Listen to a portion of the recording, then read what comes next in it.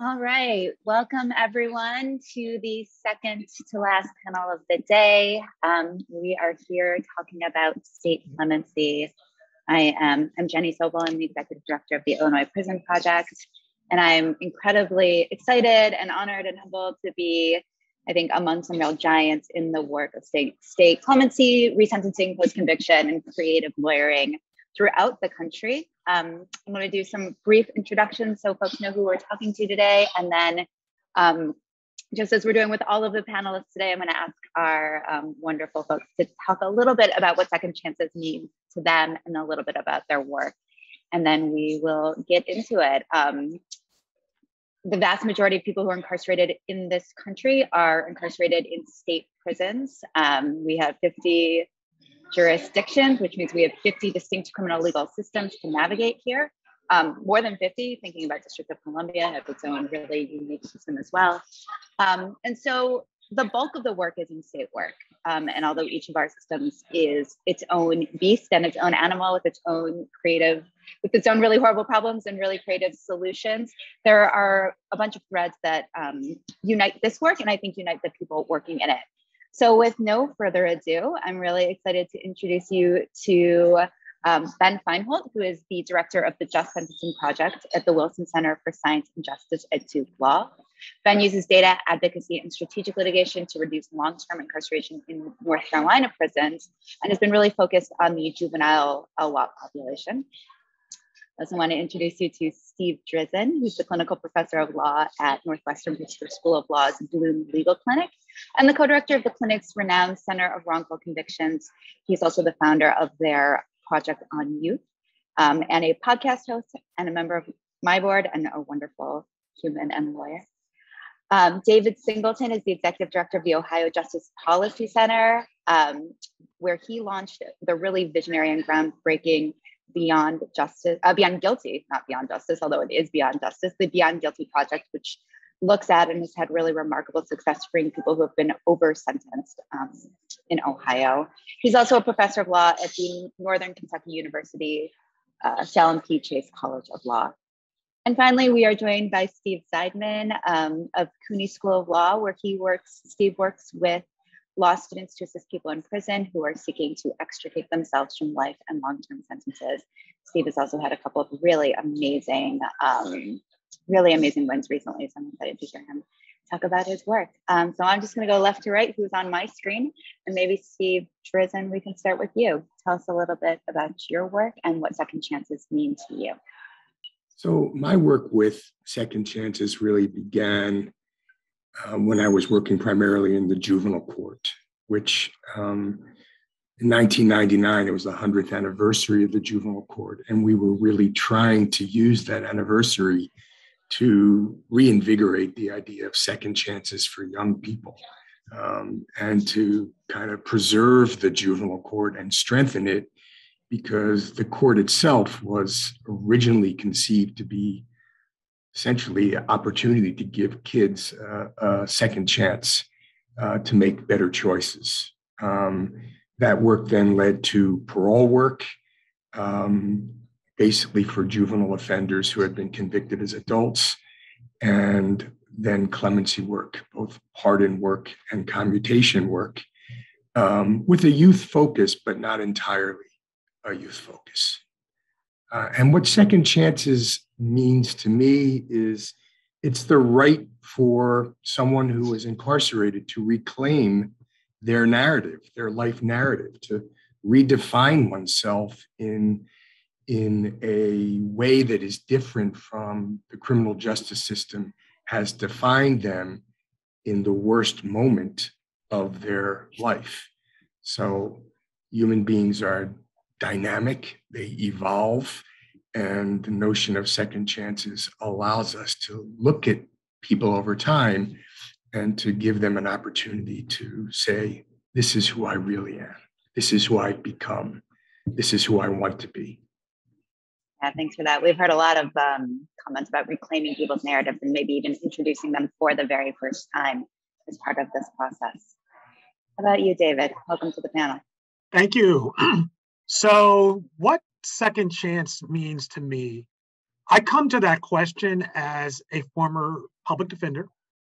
And with that frame in mind, second chance is really shorthand. It's shorthand for giving people opportunities, no matter how many we're talking about. Maybe it's a second chance, a third chance, a fourth chance, a fifth, and so on, to be recognized as the human being that they are.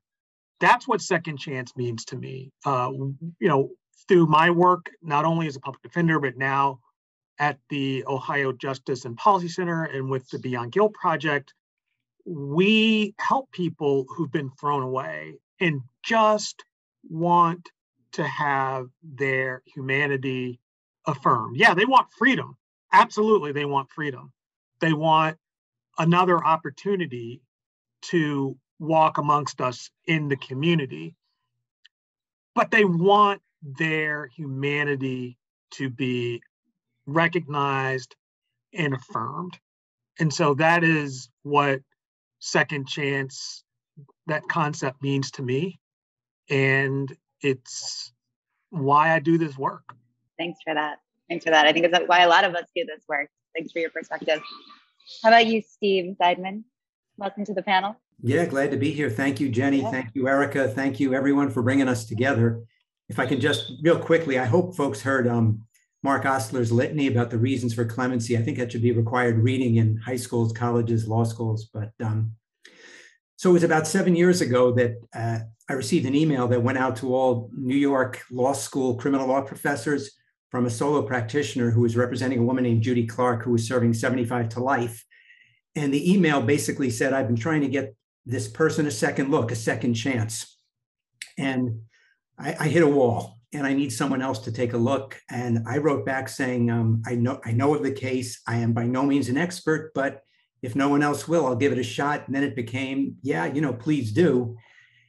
And, in the course of doing that work, entering this kind of territory, I did what most people would do in that situation. I reached out to people across New York State saying, who is familiar with clemency work? Who can send me a template? And in short order, I learned that there was nobody.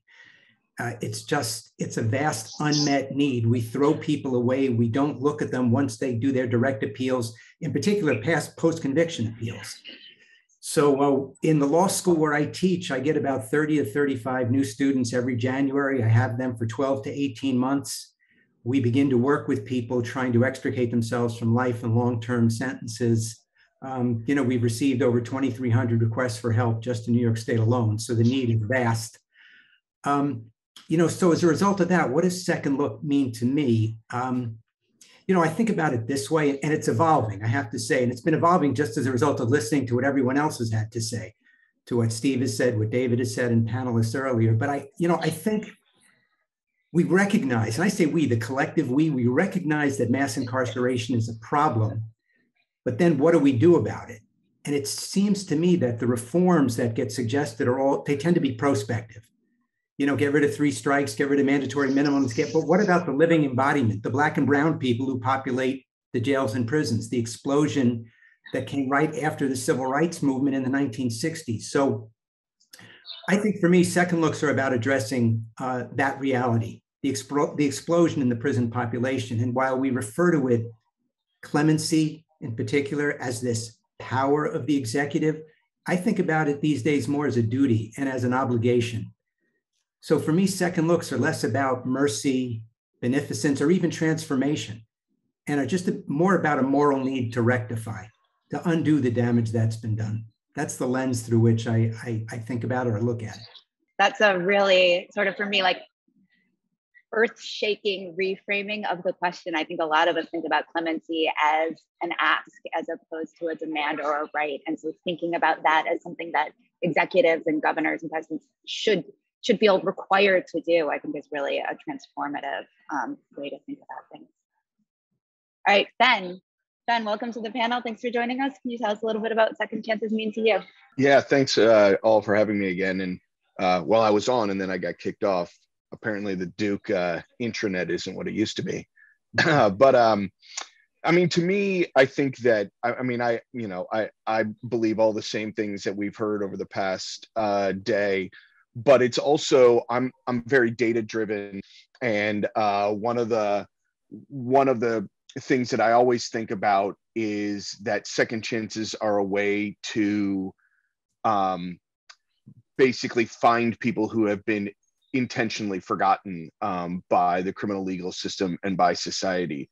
I think that the move away from parole and the move towards more extreme sentencing has been, I would say, basically an intentional move to take people who we don't want to think about and put ourselves in a place where we don't have to think about them. We lock them up, we throw away the key, and they're gone. And it's really because, and I think part of the reason is that frankly, it would be really painful for people to day in and day out think about what we are doing, particularly to our Black and brown brothers and sisters, in terms of warehousing them in carceral facilities and in terms of disposing of them.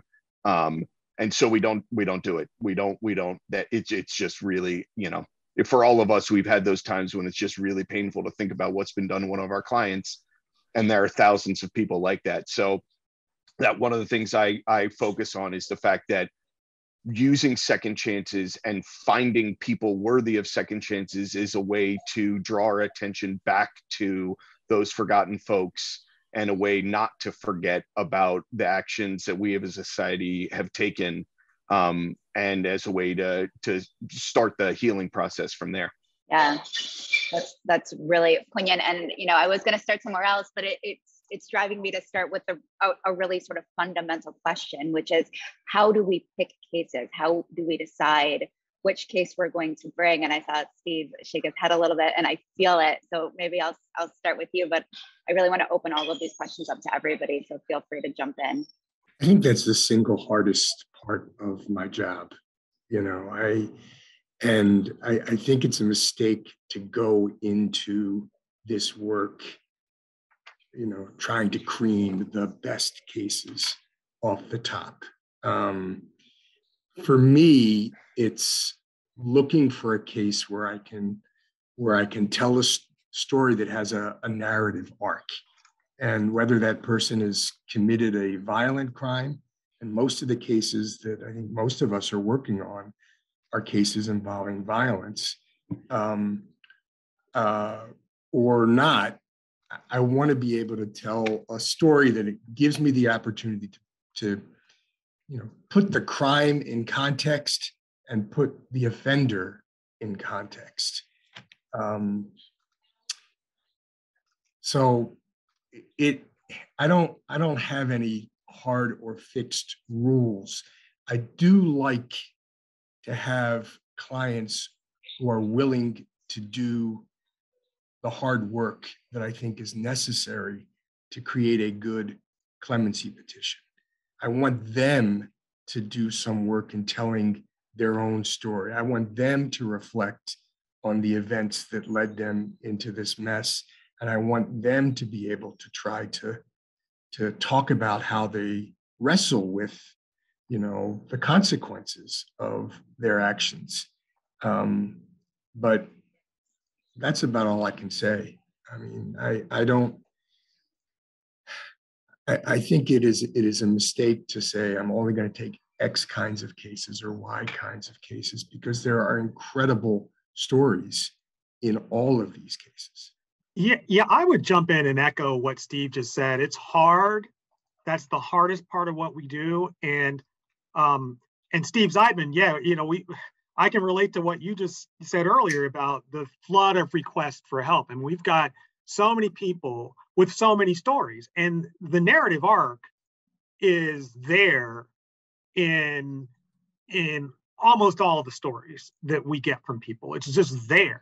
And so then how do you decide which way to go forward? So it's just hard. What I would say we do is we lean into the cases where people have committed the most serious crimes. That is something that's important. to Beyond Guilt. It's important to the Ohio Justice and Policy Center, because those are the people who are even more written off. I mean, if you're in prison, you're written off to a large extent. The longer you're in, the more likely it is you've been written off.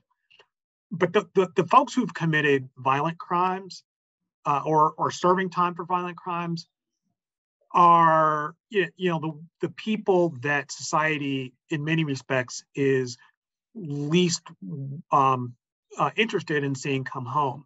So those are the people that we have chosen to stand with by and large. And it doesn't mean that folks who are serving long sentences for nonviolent crimes or less serious crimes don't deserve to come home. But there are people championing their freedom, and not as many folks fighting to make sure that people who've committed a violent crime can be seen as the human being that they are and are deserving of the opportunity to come home. Yeah, if I could jump in there as well too, just echoing what David said. To me, it's a deliberate effort. There's this discussion often about, well, what is a violent crime, and society overdefines it, and I understand that. But the people we work with were convicted of violent crimes. They are people. It's not about an issue of innocence. We're looking at people who are really facing death by incarceration. That without clemency, their minimum is so long that they're going to perish behind bars. And we're trying, both with the individual, but also at the macro level, to force the conversation about how much time must someone do for an admittedly violent crime, including homicide. So it's sort of like taking up the mantle that the Sentencing Project has put out there, the argument, the issue they've raised so clearly, that if we're serious about decarceration, we have to address people convicted of violent crimes. And that's what we're trying to do with each person. So our criteria: violent crime, guilt, facing death by incarceration. We don't carve out law enforcement victims, sex offenses, multiple homicides. We don't go into categories either, like the elderly only, or people who are ill, or people who are young. It's, trying to, again, force the issue to this question. It's certainly one I get all the time when I deal with clemency applications from the governor's people. There are a lot of people out there who think you took 2 lives, you should never walk free. And so it's really trying to force that conversation to the forefront. Yeah. And I'm going to, go ahead. No, go ahead, go. I was going to say, I'm going to come back to you with a question about data in 1 second, because I think that's where you want to go. But before we do that, a bunch of folks have raised this idea of a narrative arc. And I think everyone on this panel knows what we're talking about here. But I want to make sure that everybody who's listening understands what folks mean when they talk about a narrative arc and building a narrative arc, because it's so crucial to bringing forth a really successful petition, no matter how you define success, whether it has a good shot of resulting in freedom or whether you mean helps the person you are working with feel seen and have their story told in an effective manner. So does somebody want to maybe speak just for a couple of seconds about what you mean by a narrative arc and what goes into that process? Yeah, I mean, my formulation has always been sort of in 3 parts. And I nothing is as simple as you as you try to break it down. But, basically we're always looking at what got the person to the point where they did in fact commit the crime that they committed, which is generally not a great thing to do. So how'd they get to the point where they're committing the crime? And particularly if you're looking at people under the age of 25, or a 15-year-old, for example, like not most 15-year-olds are not involved in serious crime. And so how did this person get to that point? And then once they went into incarceration, what have they done with their time since then? And there's a lot of factors that go into that. There was a lot of talk in one of the federal panels about disciplinary, your disciplinary record, and that's always important. But the classes you take and degrees you can earn and jobs you hold, and then the final piece of that arc that I always look at is what if this person gets released, what does their community support look like? What do they have a place to live? Are they going to have transportation? I mean, there's some very just sort of basic practical details that people who are reviewing clemency applications are, not surprisingly interested in. Releasing a person in homelessness is not a win. It might be a win for our client in some ways, but that's just going to not get you very far with a clemency decision maker. So, how'd they get to the point where they committed the crime? What have they done since? And what will they do if they're released? Are always the three things that I'm thinking about. We train pro bonos all the time, and one thing that we talk about, and we have a whole CLE session around, is storytelling and how to write a petition that reads like a novel as opposed to like a legal brief. Because part of our goal in clemency work and in all of these sort of back-end mechanism efforts is to bring our clients to life on an otherwise very inhumane sort of two-dimensional page. And how do you make a very real person three-dimensional on the page? Steve and David have talked about sort of fielding individual requests for representation and working on individual cases. I know, Ben, you take a really different approach to how you pick your cases, and maybe there are different goals behind that animate that approach. And I wonder if you could talk about that for a second. Yeah, I came to the work from North Carolina Prisoner Legal Services, where it was all folks writing to us, 100 letters a day, asking for any number of different kinds of help, whether it was conditions of confinement or criminal post-conviction help. And the difficulty was it's just a very resource intensive process. I mean, there's no way around it. If you're going to do this kind of work, you have to at some point get to the point where you're expending a lot of resources, right? Like if we were all just submitting lists of awesome people to governors and have them looking at it and going like, yeah, this looks great, thanks. We wouldn't need a symposium about this. So at some point you're digging into these people's stories and telling that arc. But again, getting to the point where we're creating large scale change, for me has meant using a very data-driven approach. And so particularly, this was part of my shift as I was at Prisoner Legal Services, and sort of have basically completed that shift now at Duke, is to figure out, first, who's in prison, what they are in prison for, how long they're expected to serve, and then try to, in a certain way, just start at the top. Who are the people who, at least sort of on paper, based on how old they, any number of factors, how old they were when they were convicted, what their conviction was for, so if you find someone who was 15 at the time of the incident and was convicted of armed robbery in North Carolina in the 70s and has still been in 40 years later and only has 2 infractions, that's some stuff on paper that is very appealing right off the top. And so just being able to look at data to at least identify this, just the sentence alone seems really out of whack with the way we think about sentencing now, can be at least a starting point for me as I try to find a way into identifying people whose stories I do want to tell, because you do have to do that. But again, if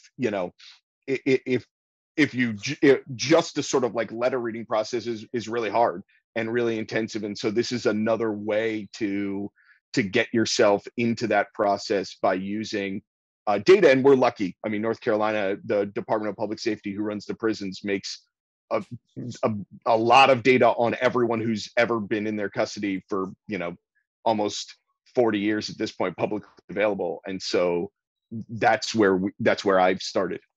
We do a similar thing at IPP. We go through the Illinois data, which is also very publicly available and easy to access. And we've called groups of clients with similar sort of convictions and sentences and have brought individual cases, but with sort of a group dynamic, so that we bring lots and lots of cases within reach instead of just accepting folks who've reached out to us. Sort of a flip on its head a little bit. I want to go a little out of order and jump into a question that's in the chat, because it does really address this idea of narrative building and working on an individual case. And that's the idea of restorative justice. And so someone says, how much does the humanity of the Black and Brown victims of crime weigh into these decisions? Are they supportive of clemency petitions? Do they have a voice in the process? And I think I want to ask about less the process with the governor's office or the sentencing judge, and more with our sort of internal process as we're representing folks, and thinking and bringing restorative justice principles into our own work. So I wonder if there are folks on this, among this group, who have been thinking about restorative justice and actively bringing it into their practice. I'm happy to jump to that. Yeah. The answer is yes, in cases where we have the support or been able to obtain the support of the family members of the person who was killed. We have a case right now, actually it's in Minneapolis, where it's a very powerful, and actually Steve's colleague, Laura Nyrider, is representing the murder victim's mother, while we're trying to get our client, the incarcerated person, Jerome Nunn, out. And the voice of Abdul Poe, who was killed, the voice of his mother has been just enormously powerful in persuading the elected prosecutor, Mike Freeman, in Minneapolis, to ask the court to release Jerome. We've run into a hiccup with the judge, who's questioning whether he has jurisdiction to do it. And that's not in the clemency context, but the voices of loved ones who've been killed can matter in our cases. It can really matter. The thing, though, that I would counsel against is only taking cases where that support exists, because we won't get too many people out if that is our criteria. It is helpful when it exists, but most of the people we represent don't have the murder victim's mother or father or family members championing our client's release. You know, Jenny, one of the things you had asked in sort of our pre-meeting about what does not work in a clemency application. Yeah. You know, early on, there was someone we've still been working with for a number of years now, and the governor's counsel's office said, there's such strong victim opposition, this case is a non-starter. And to David's point, we're trying to push back against that. I'll say this, the restorative justice piece, we reached out to Danielle Sered's organization, the advantage of it being here in New York, Common Justice. And what was interesting to me is her folks who came to talk to our law students about how do you call someone, because we're talking about 30 years after the murder. And how do you send an email, call, a letter to a victim's family? And it was interesting to hear those people from the restorative justice world who are so familiar and well-versed in this practice say, like, wow, you know, what we're doing in our common justice program, these are people who were just harmed. And the prosecutor, the defense lawyer, and the person who caused the harm, we say to you, you're talking, making a call 30 years later, to which can re-traumatize, bring up all sorts of trauma, for lack of a better word. So we've tried. I don't think we're particularly good at it, but I think there's such a crying need for it. If we could figure out how to better bring the restorative justice movement into this work, I think we'd have fewer cases where there are victims who just speak to law enforcement or someone in the governor's office and say that person should never get out. I think that's absolutely right. And I think it is really scary 30 years after the fact to reach into the world and stir a pot that might have felt a little bit more settled. You know, this raises a really good question in the chat, which I'm gonna send to Steve Drizin first. How do you handle clients who have good claims of actual innocence in their clemency petitions?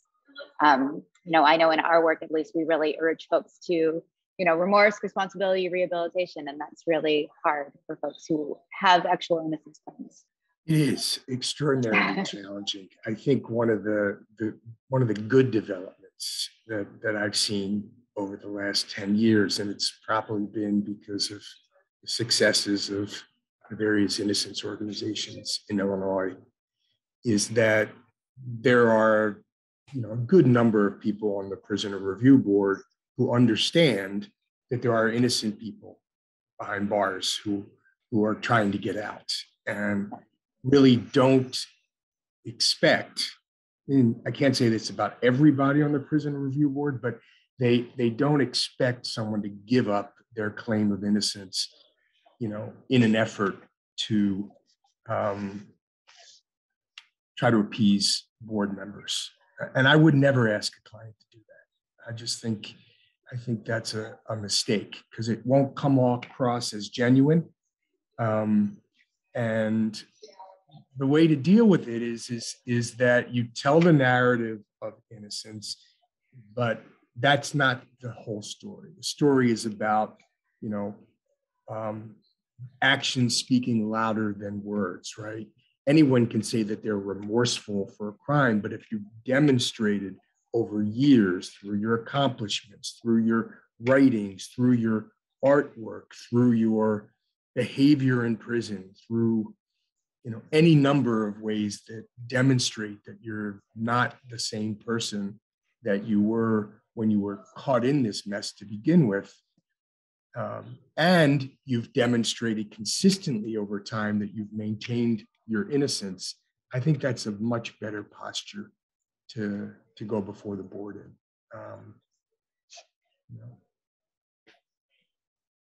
But it's a challenge. I represented a person who was actually innocent, was a bird torture survivor, and innocence was a footnote. It was a footnote in a very long and adversarial and ugly clemency process, which is unusual for them to have, any real back and forth. But this one was pretty brutal. I remember it well. I also, I would also say just that, like, you can take responsibility for any number of things and show remorse for any number of things without saying I was the one who pulled the trigger.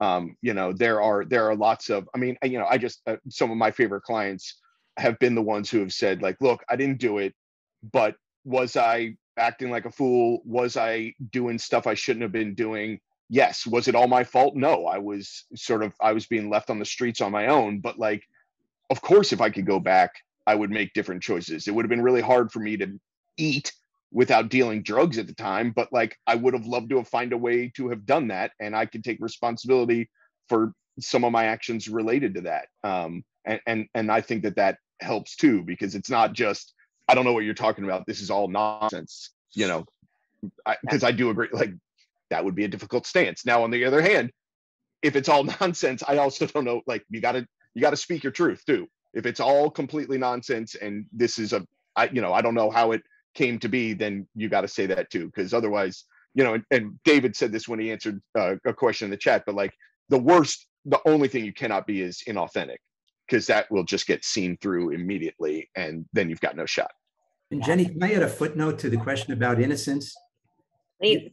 Well, when we started doing this work, we were advised by people in other jurisdictions who did it, that the governor's office, they don't want you to relitigate the case.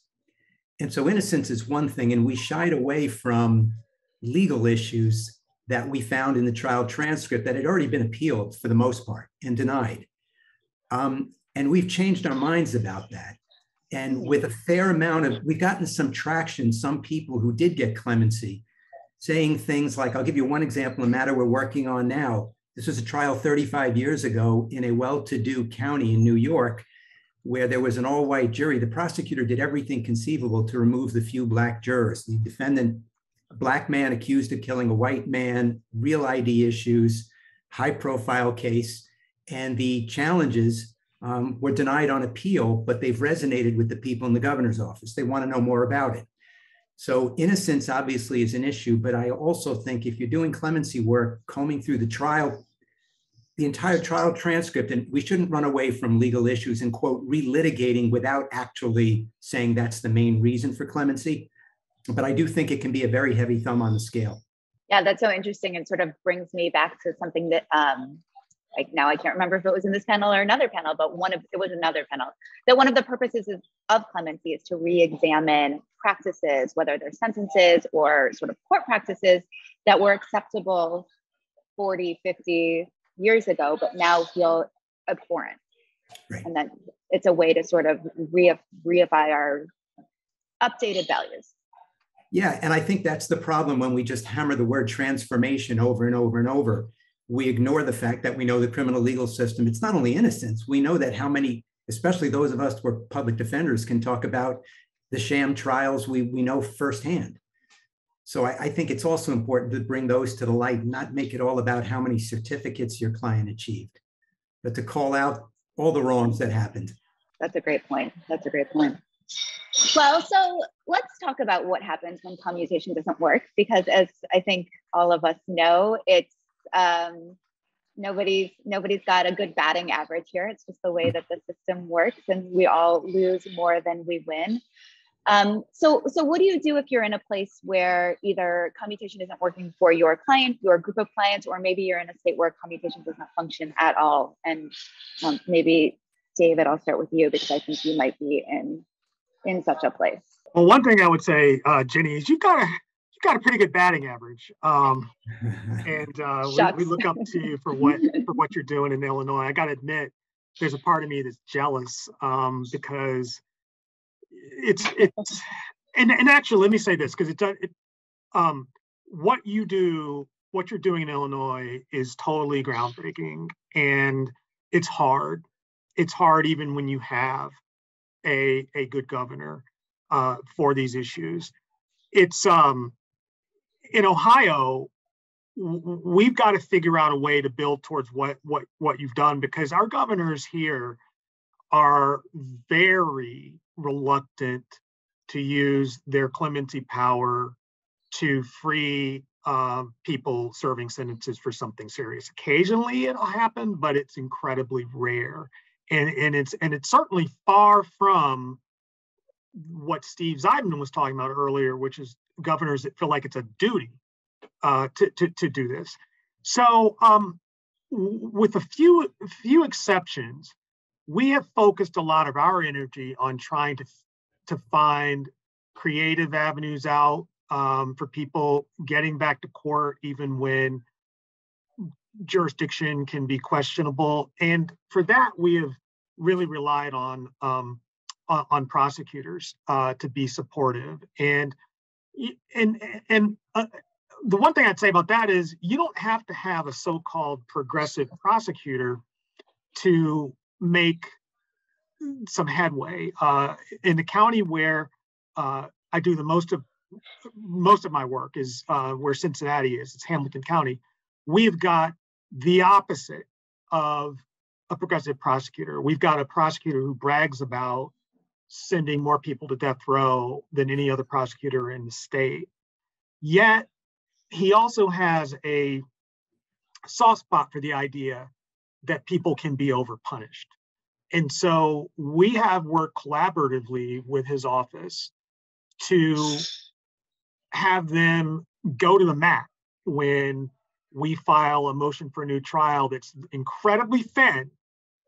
And he's gone to the mat by going to the court, going to the judge, meeting in chambers with us and saying, Judge, the right thing here is to let Singleton's client out, and we will not appeal you. We're going to join this motion. So I would say, and that's one thing that we do. We also represent people at parole hearings, which also can feel like it's futile, but we're starting to make a difference there in terms of getting more people out. And so what I would say to people is, don't assume that just because your prosecutor is a hard ass, that you can't get through to that person on the story, an emotional story on why your client deserves to be in the community.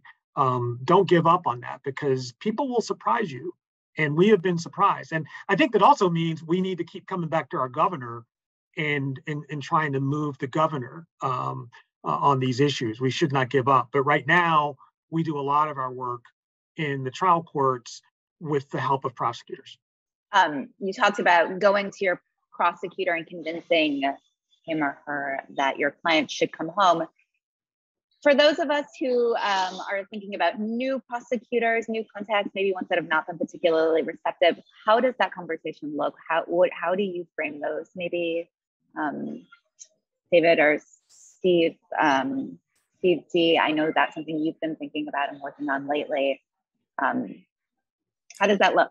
Well, I think one thing that is useful is to demonstrate to new prosecutors that other prosecutors have gone down this road before.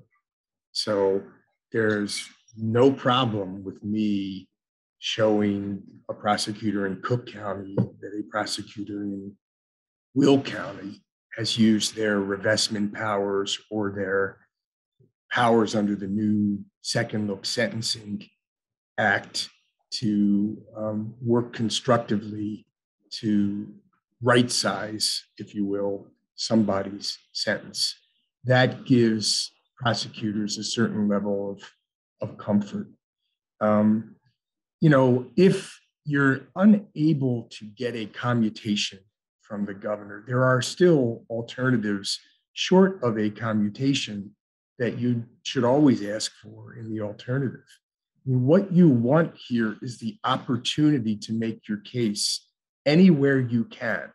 And the fact of the matter is, especially in election years, just a reality, the governor may not be in a place where he can do all that you hope or want him to do in the clemency space. But what he can do is he can commute someone's sentence significantly.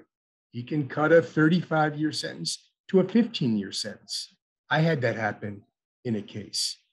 It wasn't the whole ball of wax, but I'm telling you, my client is in a completely different mind space now because she can see light at the end of the tunnel.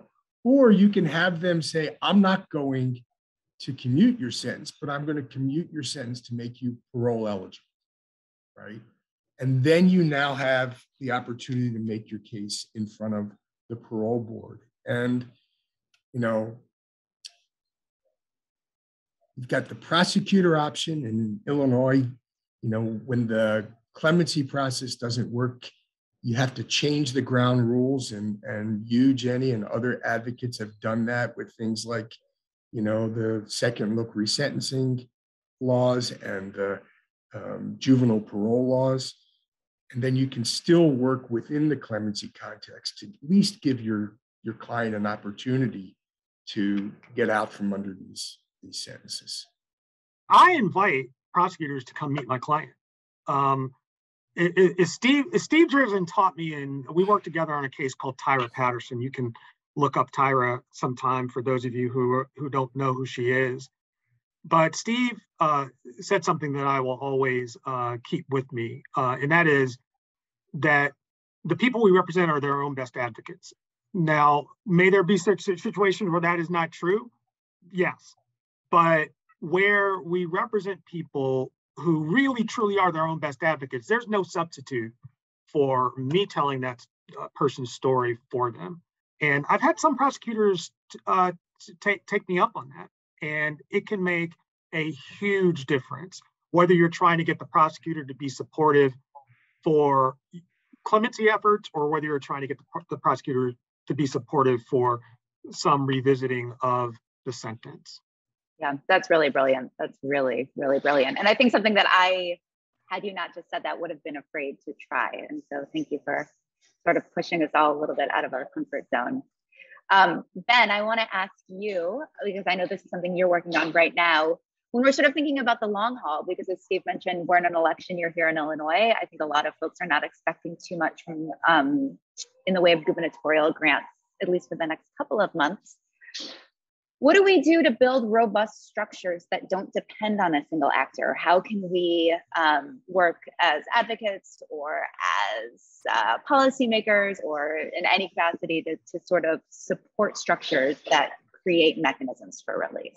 Yeah, I think that's like the more I've been thinking about this recently, I'm into sort of a parallel process approach where you identify some folks who you think are really deserving and start working on their cases, while at the same time thinking about what the mechanisms would be, looking at your state, figuring out what mechanisms do exist, how those people might fit within those existing mechanisms. And then I'm a big fan of just inventing stuff when there isn't anything. I mean, when I was at Prisoner Legal Services, every time we had somebody whose prior points were added up wrong, we would just send an order to the prosecutor that we could all sign and hand to a judge that just said, oh, we're going to correct your math mistake. And doing the work for people just made it much easier. And so, that's like one of the things I did was write an executive order that Governor Cooper ended up signing. And I just think that if this is a real be the change you want to see in the world opportunity for us, where if you are looking at your existing mechanisms and you think that they are insufficient, and this goes to this question that's in the Q&A right now is, is it a good idea to remove the responsibility from a governor? So I think that you look at your own circumstances, and we were in the same way. Last year, Governor Cooper was running for re-election, and I think he, rightly or wrongly, I don't know, because I wanted him to be elected. And so I don't know what it would have done to his re-election chances. Didn't really want to do clemency. And so one of the things, for us, it was looking at it and saying, well, how can we make that easier for him? And this idea called the Juvenile Sentence Review Board was, so look at your own state and say, do we have a legislature that we can work with? For me in North Carolina, that's not the case, but the governor's office was a group we could work with. Do we have a prisoner review board? Do we have a parole board or parole commission that we think we can work with? And then just write the policy that you want to see adopted, and write the executive order that you want to see signed. And that's not gonna, writing the new statute doesn't mean that the North Carolina General Assembly is not passing any statutes that I write at this time. But again, you have at least done part of the work, and being strategic about which parts of that work you do, I think, are really important. So you want to be the person who is shaping what's happening rather than just encouraging other people to do it. In my view, that just is what has worked for me more often. And I think the same goes for, building a pro bono network is really helpful too. Again, go out and do the recruiting and talk to law schools and find someone who has ins with firms so that you can build a system for helping folks out once you've got a process in place that could help them. I think you're sort of, unfortunately, right? Like you have to do all of it. You have to prepare a couple of great petitions so that people know what a great clemency advocacy looks like. And then you have to actually write the policy that you want to see adopted. And then you have to activate the pro bono. But, that is the truth, that you're going to have to sort of pursue all the different paths available to you if you want to see change. Jenny, if I can jump in there just about change too, because a bunch of us have been trying to think, and I know this may seem simplistic, but why is it that the governor won't grant clemency? And we can talk about, and I know it came up earlier, Willie Horton being soft on crime and the like, but I just want to give one, maybe this is kind of a very optimistic view, but one of the things we've recognized over time, certainly in New York, there's this expectation come Christmas Eve that this is the day, this is the announcement. And there's this expectation that builds, it creates all sorts of hope from people inside their families, but it also puts this political pressure on it because the media starts calling around December 1st saying, what's going to happen? What's going to happen? So we've been advocating for the longest time with the governor's people, two different governors, mind you, saying, if you normalize this, if you regularize this, if you did it on an ongoing basis, it would be a non-starter. So if someone merited clemency on December 24th, surely they deserved it November 3rd, July 15th. And if you just sort of, and the reason I mention this is while Governor Hochul, our brand new governor, granted all of one sentence commutation on December 24th, the client of ours, I'm thrilled for him, but one is mind-blowing.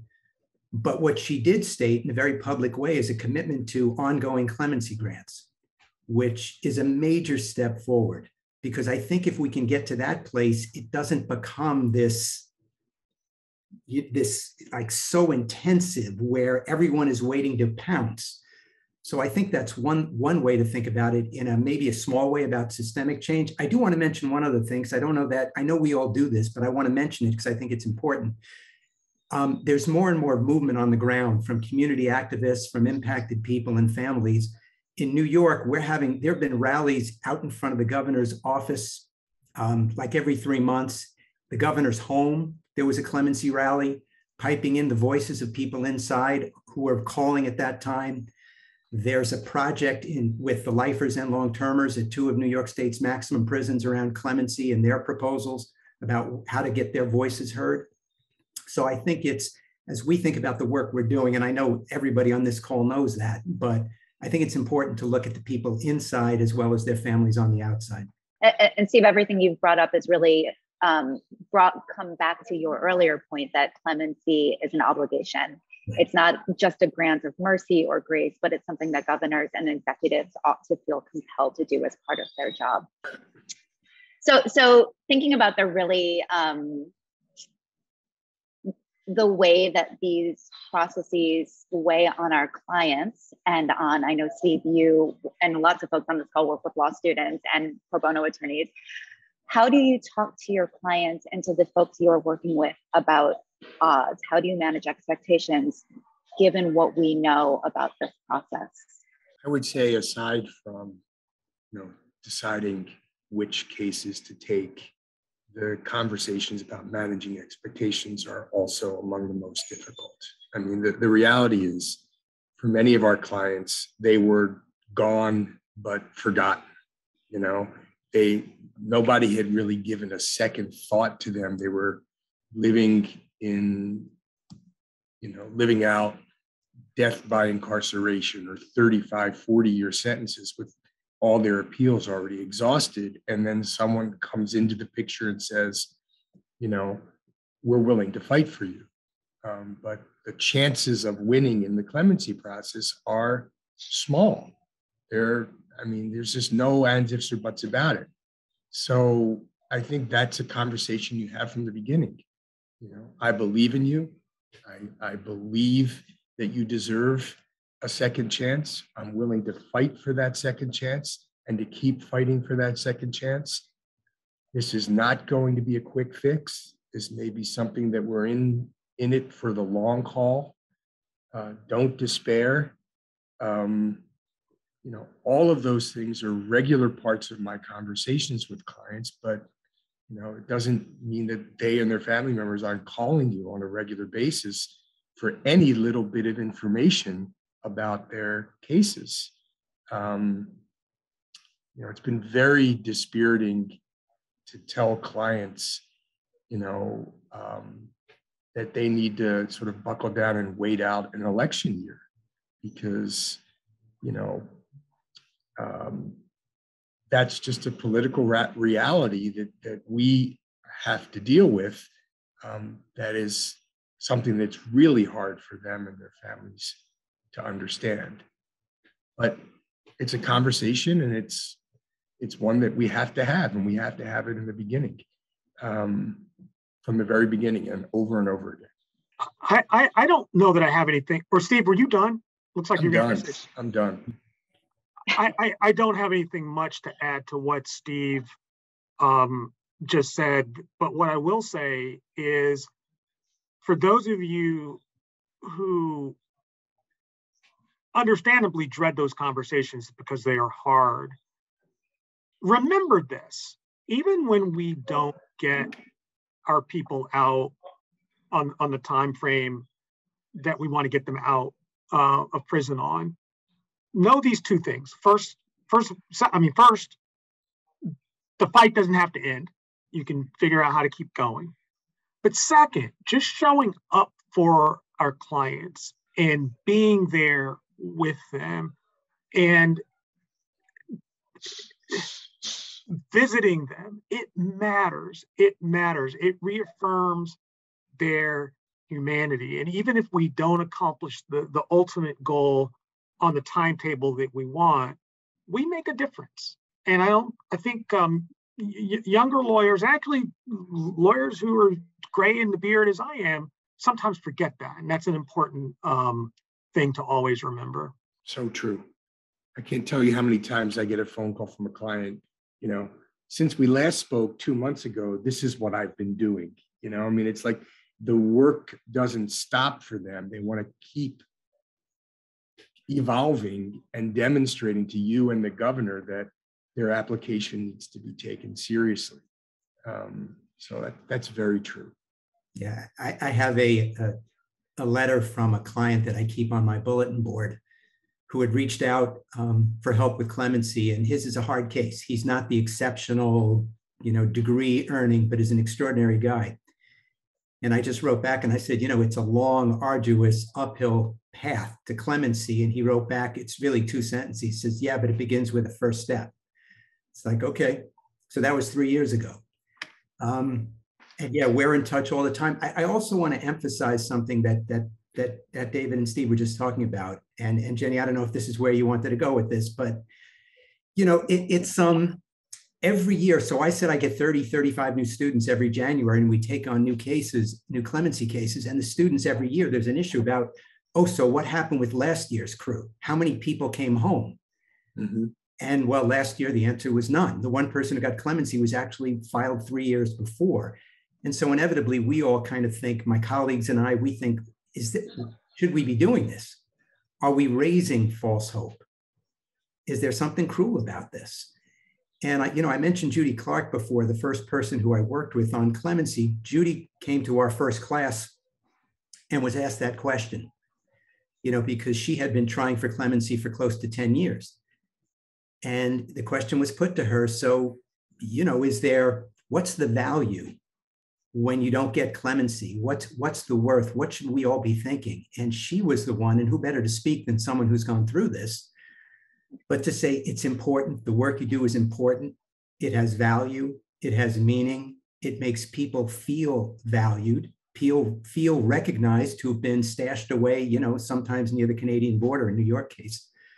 So it's that motivates us to some degree. I know it's cold comfort in many ways, but it's real. I'll just mention real quick one story. I think I've said this to some of you before. There's a client of ours we've been working with for 4 years now who got 50 to life when he was 16. And New York's one of those truth in sentencing states. He'll see the board when he's 66. And every December 25th at the end of the year, he says, so I guess it's not my time yet. And we say, well, his name is Craig Jackson. I said, well, we'll keep supplementing. And he wrote me this letter after one of our last calls, where he said, I carry around my clemency application with me everywhere I go in here. And I show it to my peers, to the volunteers, to other people in the prison. And when they read it and they step back and they say, wow, this is you. He said that matters to me. That matters to me.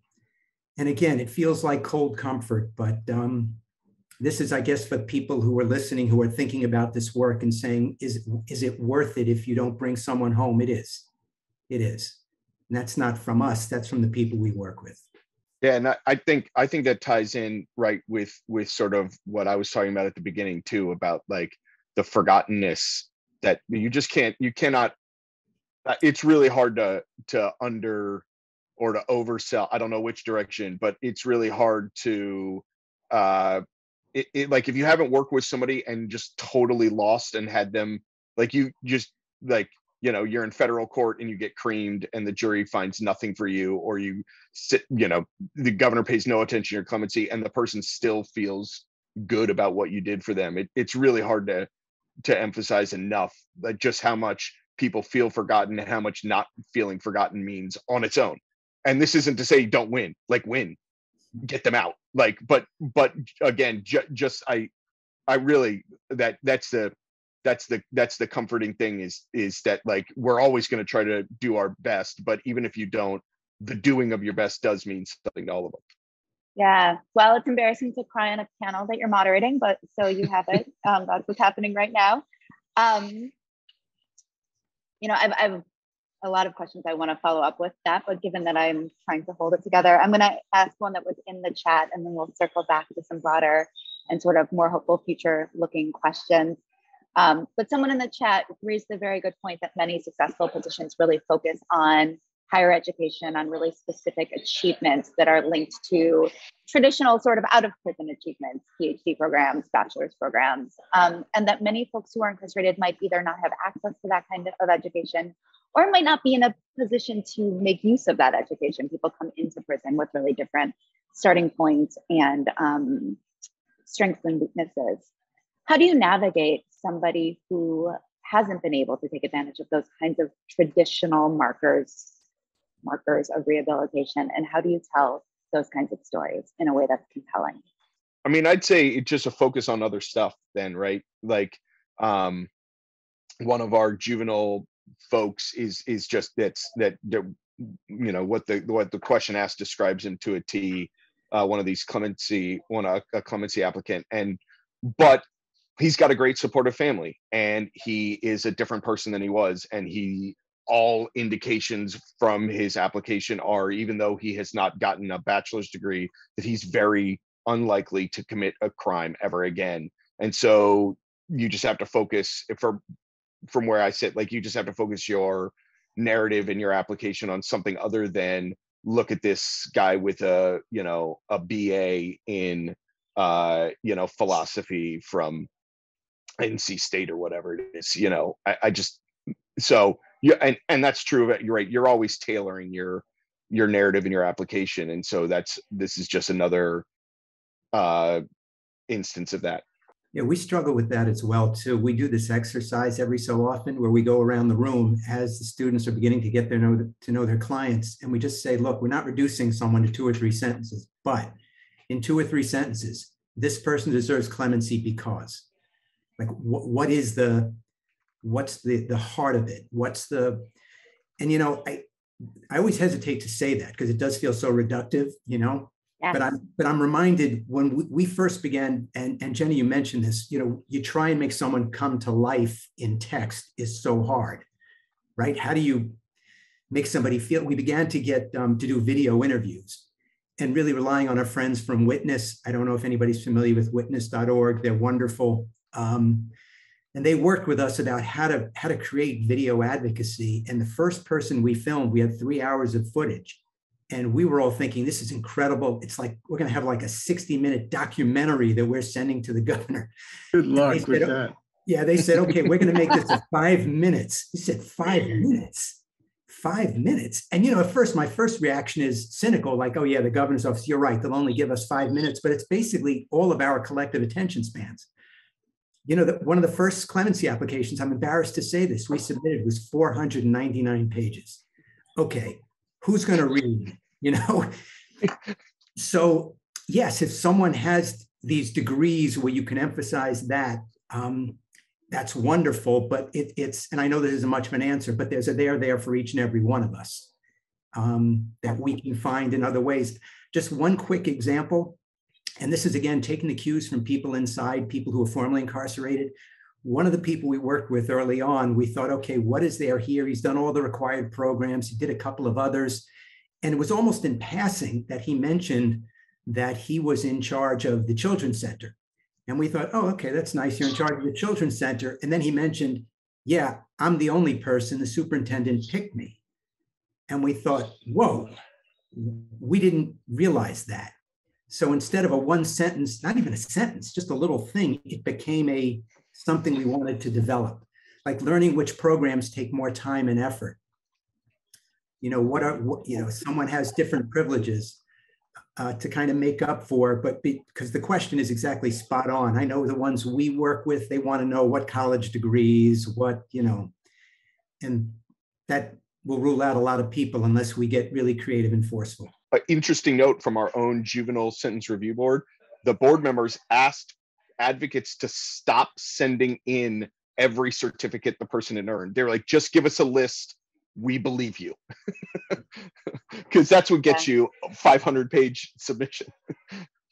That is a good practical tip for those watching. Don't submit hundreds of pages because no one will look at them. I guess I want to throw in, we had a client who was serving a natural life sentence. He'd been in for 36 years and he'd spent 35 of them in protective custody. So he hadn't done anything because he just couldn't do anything. But he had this incredibly rich literary life. He read everything, just everything, and not stuff, that an English professor would be necessarily excited about, but he loved the crime novels he loved, and he loved the books he loved. And so we spent, 10 pages talking about his favorite books and what he pulled from them. And his petition was granted, and he is home. It's free. Okay. Yay to everyone who is doing this work. So we only have a couple of minutes left yet during this panel, and I guess I want to end on a hopeful note. I think there's been a lot of hope and a lot of incredibly powerful conversations about why we're doing this work. I want to think about the future a little bit, and recognizing that we've talked about clemency as a way to signal the values that we hold. I guess I want each of you to talk just for a couple of minutes about what you hope to accomplish with clemency, both for your clients, but also for the criminal legal system and our very broken civil society as a whole. It's a narrow question, no pressure. I'm just kidding. How about I send it to Steve D first, because you're smiling, so you seem receptive. All right, sure. I don't know if this directly answers the question, but I'm reminded of several years ago going to an event when the Innocence Project in New York was really first, when Barry Scheck and company were starting it. There was some event, I can't remember where we were. We were in some room and they had an exoneree, one of the first speak. And part of it was about fundraising, but it was also about bringing attention to the problem of how many people are wrongfully convicted. And it moved hearts and minds. And to me, the more people who do get clemency and who are introduced not only to their families in repairing the harm that's been done over the last 40 years, but I just had, our governor commuted the sentences of 41, our former governor, Cuomo, 41 people in 11 plus years. He had thousands of applications. Knowing a lot of those folks, I know this, I'm just looking forward to, especially post-COVID, getting all 41 together in a room together with a whole bunch of people, because I think they can make the case for broader clemency better than anybody. I think I really am hoping that that as we build these systems and see success, that I agree with changing hearts and minds. I don't know. For me, it's a more sort of like limited scale that I'm thinking about, but just I did some digging into old rates of pardon and commutation in North Carolina. It used to be just a regular part of the executive function, and it's just not anymore. And I think that, so to me, it's the sort of movement aspect here is to just demonstrate that it's not all Willie Horton, it's not all the end of the world, and it's not something you need to have as this sort of boogeyman aspect, where it's just like, this is terrifying. It doesn't have to be terrifying. It should be a regular part of your job as the chief executive of the state to take a look at the state's criminal justice system and say, is this functioning the way we want it to, and what can I do about it? I mean, it's literally part of your job. And I understand that it's, that it might not be your favorite part of the job, but we all have parts of our job that are not our favorite parts of our job. And it doesn't mean we don't get to do them if we want to be good at our jobs. So, I also try to remind myself that, frankly, criminal justice and particularly clemency is a relatively small part of any governor's portfolio. And forget about being a governor during COVID. Like, there's not a job I really want a lot less than trying to run a state during a global pandemic. So I want to, recognize that there's a lot on people's plates and they have a lot of things to think about, but then just do our best to sort of, in a gentle, and as gentle a way as we can, remind them that this is in our constitutions and they are responsible for it, and they can, and that they can affect large scale change if they want to. You know, if I were the governor, we would all be able to bring categorical clemency requests to me, which may in fact be why I'm not the governor, because that's not the thing right now that people are voting for. But nevertheless, you can affect huge change. And so just convincing them that that's a good and achievable thing to do is where I'm trying to head. I think, Ben, if you run for governor on a pro-clemency campaign, we will all come to our knock for you. Yeah. I mean, listen, if I become the governor, we're all just like the petition, just line them up. You know, I'm ready. Absolutely. David, how about sign you? me up. North Carolina is my home state, so I'll be there to fight for you. We're all familiar with Martin Luther King Jr.'s quote that the arc of the moral universe is long, but it bends towards justice. I'm going to quibble with that quote just on one little point. That arc doesn't just bend on its own. It bends because we make it bend. We bend it towards justice. And in this space where we are working to free people who are overpunished for violent crimes, either using clemency, parole, or some other creative way, we bend that arc over time through the stories that we tell. And our abilities to tell stories gives us power. And that power is why I choose to be hopeful about our ability to make a difference in this space for people who really need it. And I'll just go back to what Steve Zeidman said at the beginning, which is we really have, part of the reason I do this work is we have to change society's expectations about what is appropriate punishment for criminal behavior, especially violent criminal behavior. When I started doing this work 30 years ago, and people may be, people have done it even before, longer than I have, before truth in sentencing, the average length of a sentence for a murder was something like 14 years. Now, maybe to some people that was too low. I don't know, but for me, what we've done since then is just insanity. It's mandatory minimums, 20 to 60 years, truth in sentencing, 100%, throw in another 15 years for gangs, throw in another 15 years for guns, make sentences mandatorily consecutive, 3 strikes and you're out. And so we have people who are serving these soul-crushing sentences without any opportunity for a second look. And what else did we do? We abolished parole. I mean, parole is essentially the second look option that the system always had, at least had for years and years and years. So we have to get people accustomed to this notion that it's worth taking a second look at these folks. And clemency cases is the way to do that.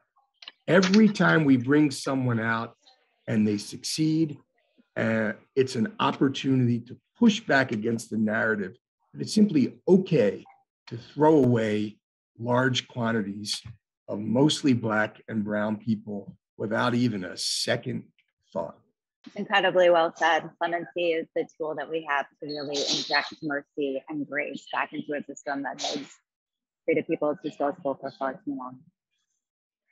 Well, guys, we are at time. Thank you all so much. You've inspired me more than you know. I think you've probably inspired everyone who's listened to you and everyone whose lives you touch. Thank you for sharing your wisdom and your expertise and your hope with us all. Hi, everybody.